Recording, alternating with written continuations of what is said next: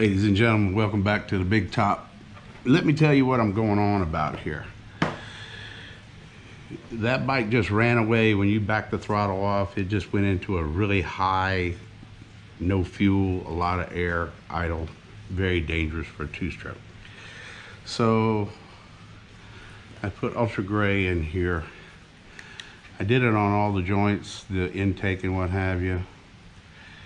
And some of these cuts are all the way down to the bottom. All the way down there. So I bought another carburetor. So whenever we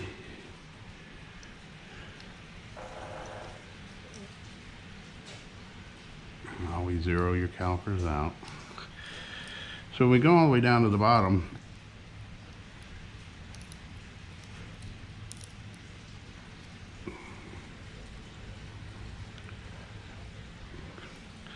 That's our measurement. Now if we put it up to here,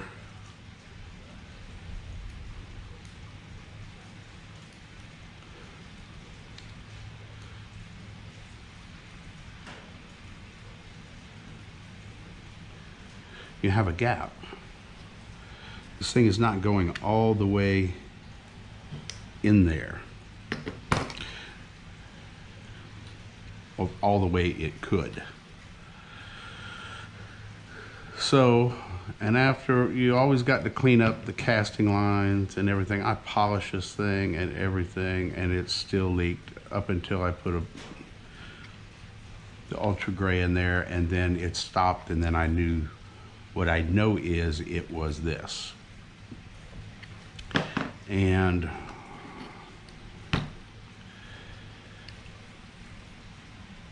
what I'm fixing to do can be done with a Dremel.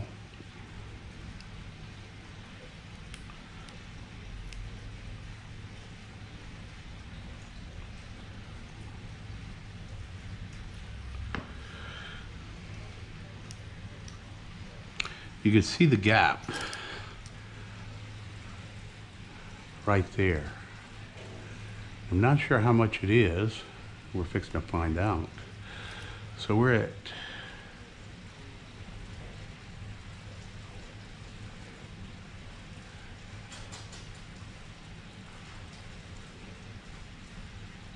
almost 600 thousandths.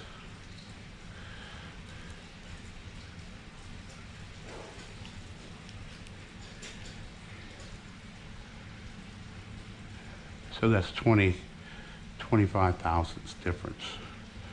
In the perspective, that's that much. That could be a lot. So what I plan to do is chuck this in the lathe and cut this back so it seats all the way down.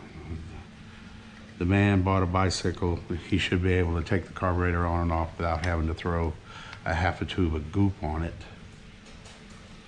to get it to work.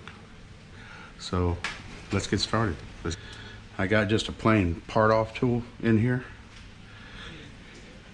and I cut it down. I don't want to clamp this too tight, but I don't want it to get loose either. And what we're going to do, and like I said, you could do this with a Dremel, or if you know somebody that's got a lathe. That's a good amount right there. We don't need to go that much. We just need to go about 25 thousandths. All right.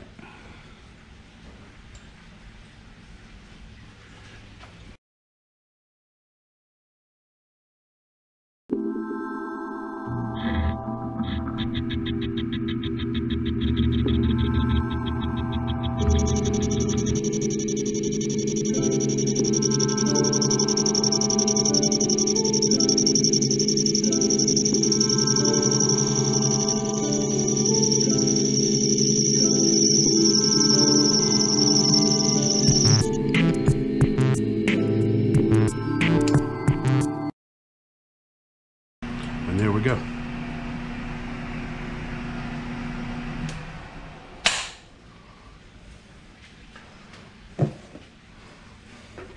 And that could be done with the Dremel. No lips, no nothing. So the carburetor,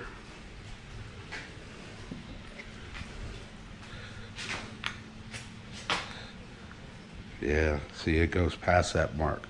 It's all the way up in there now.